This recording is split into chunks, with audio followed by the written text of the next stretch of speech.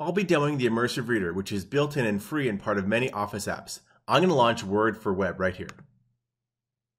Now I'm in the free version of Word, and I'm going to go to the View menu, and I'm going to click Immersive Reader. Now I'm in the Immersive Reader, and what we did was we took the latest science and research around reading, and we focused inclusively to help solve all sorts of challenges around reading. So first off, let's make this full screen. In the upper right, I'll click here. Now at the bottom, you're going to see a play button, and when I click play, you're going to see text-to-speech. The study of Earth's landforms is called physical geography. Now that's a high-grade neural text-to-speech voice, and also text-to-speech is now built into Word along with word and line highlighting, which is a proven technique for some people to help with focus and comprehension. I can click voice settings at the bottom and make it faster or slower voice, and I can choose male or female voice.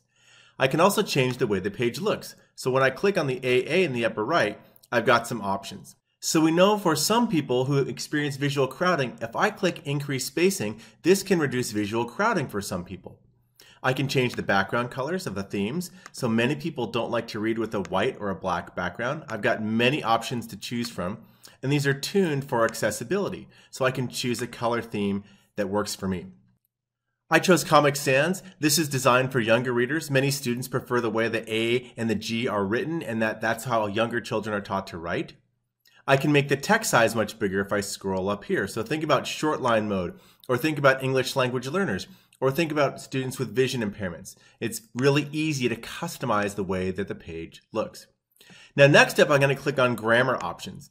And we know there's a very common technique breaking words into syllables, and I'll clap my hands like this. Syllables.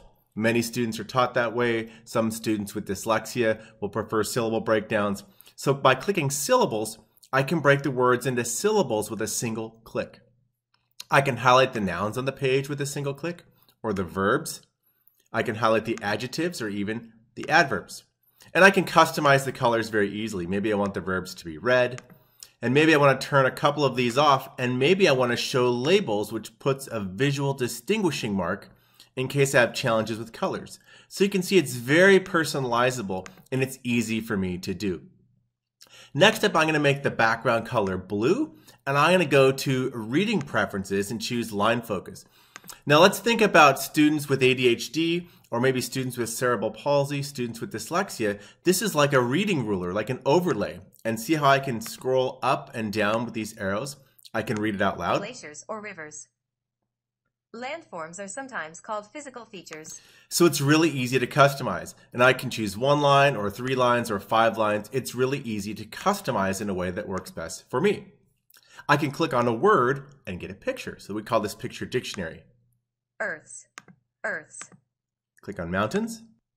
Mountains. Or valleys. Valleys. I can also translate, and this is really powerful. We can translate in over 67 languages here. And so I've chosen Spanish, and I'm going to turn on by word, and now I'm going to click on Earth. Earths. English. Tierra. Spanish. English. Mountains. Montañas. But I can also translate the entire document. So I'm going to click on Document, and now let's read that out loud. El estudio de las formas terrestres de la Tierra se llama geografía. And if that's too fast, I can slow it down a little bit. Física.